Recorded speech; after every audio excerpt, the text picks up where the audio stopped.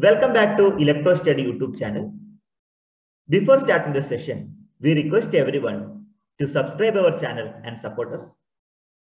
In this video, we are going to discuss most important competitive examinations preparation, which will be required for both public sector and private sector companies. If you are looking for semiconductor companies, this video will be useful. The topic is basic electronics, and we have prepared 10 important questions which can be expected in the forthcoming examination.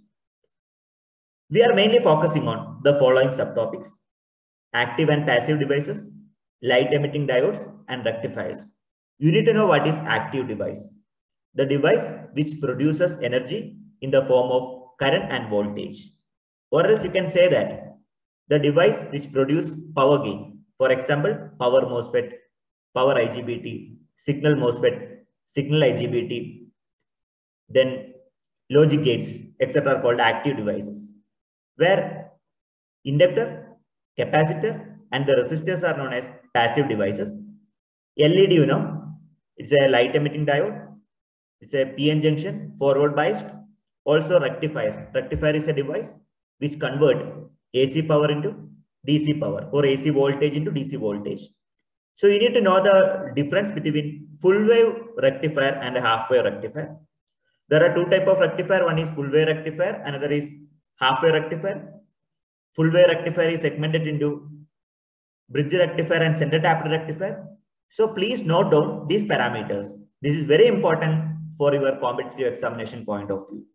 Also, you have to note down, you have to bifurcate the difference between half wave and full wave rectifiers.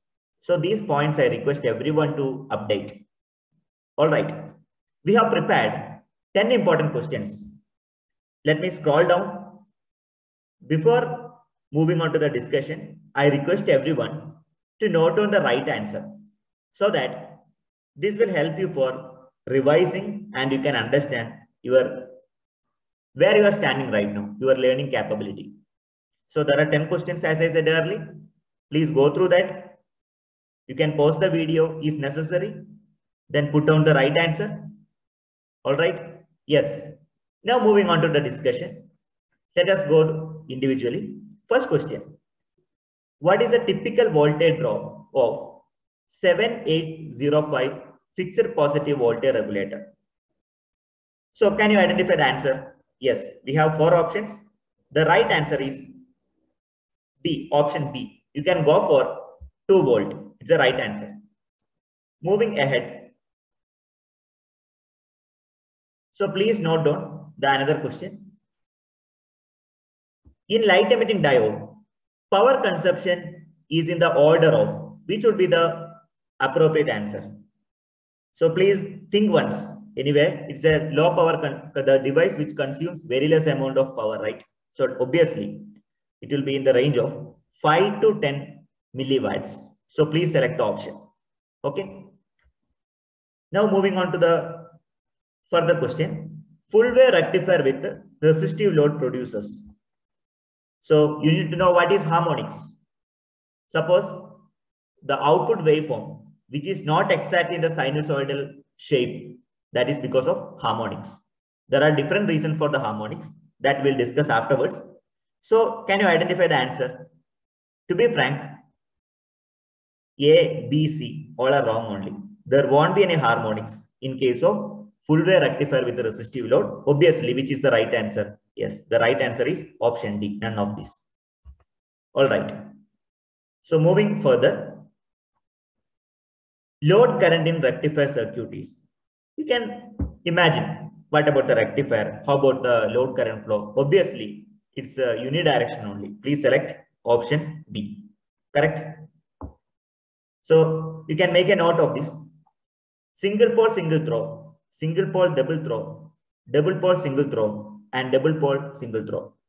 These switches are dash. What kind of switches are there? Can you identify the best answer? Of course, it's basically solid state relays. All right. Please recall the table, which I already mentioned.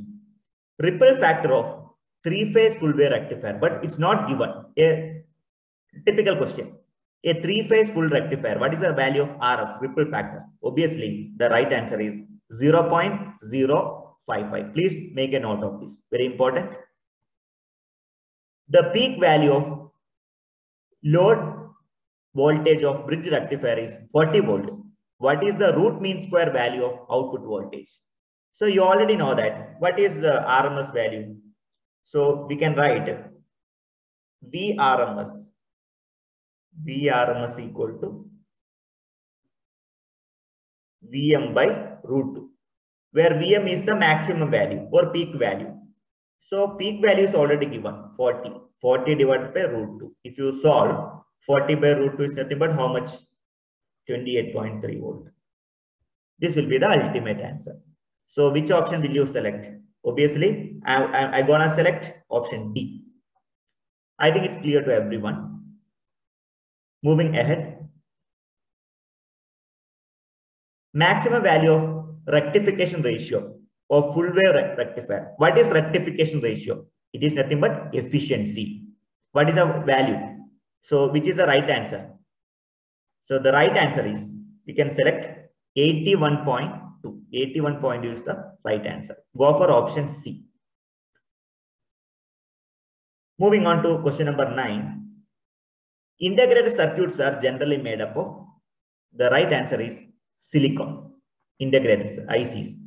Can you tell me some examples of ICs? LM471 is one of the example. Okay, likewise you can able to say different type of ICs. Ripple factor of bridge rectifier is. Can you identify the answer? The right answer is, what is the correct answer of bridge rectifier, ripple factor of bridge rectifier? So I already referred the table. The right answer is 0.481. So please select option C. So please keep in mind about that particular table. Refer the table. Okay. Try to remember. That will be helpful for competitive examination. Let me know if you are having any question. You can put up in the comment box. Thank you for watching this video. Please don't forget to subscribe, like, share, and give a suitable comment to us. Thank you for your kind support. Have a good day.